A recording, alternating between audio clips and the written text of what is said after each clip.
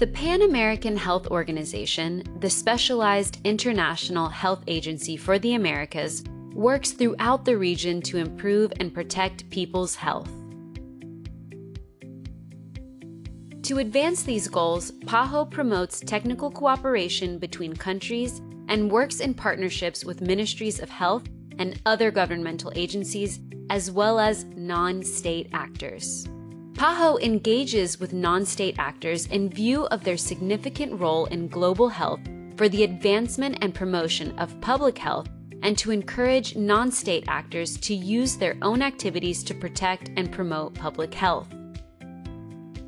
Official relations is a privilege that the Executive Committee may grant to non-governmental organizations, international business associations, and philanthropic foundations that have had and continue to have sustained and systematic engagement with PAHO, and that is assessed by both parties as being mutually beneficial. NSAs in official relations contribute significantly to PAHO's mission to promote equity in health, to combat disease, and to improve the lives of the people of the Americas by